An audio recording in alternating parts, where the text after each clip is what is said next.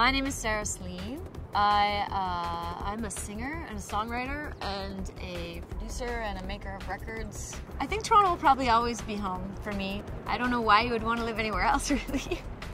I remember one of my first courses there was psychology with Martin Wall.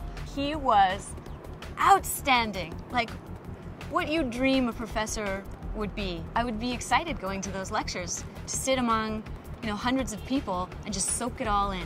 To me, school was a vacation.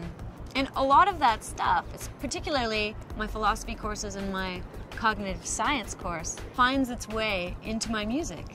And the other thing that I loved about U of T was it wasn't a walk in the park.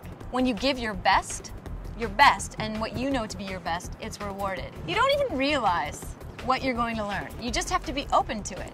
And that attitude really helped me find all kinds of things that shaped the way I write music.